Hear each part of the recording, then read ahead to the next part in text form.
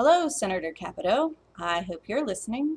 My name is Lova Jaros, and I live in Morgantown, West Virginia. I'm from Fairmont, West Virginia, and I just wanted to simply remind you that you're a representative of the state of West Virginia, and it's plain to see that our state is riddled by poverty and sickness, and it would be hardest hit if Medicaid expansion was taken away.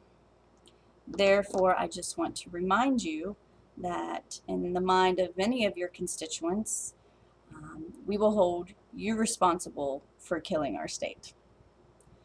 This new system does not fit us. We're not even sure why you're even considering it an option for us. Your job is to improve our state and protect us and not work against us. So please, I beg of you to do your job, stand up for our state, and don't be bullied into Trump care. Thank you.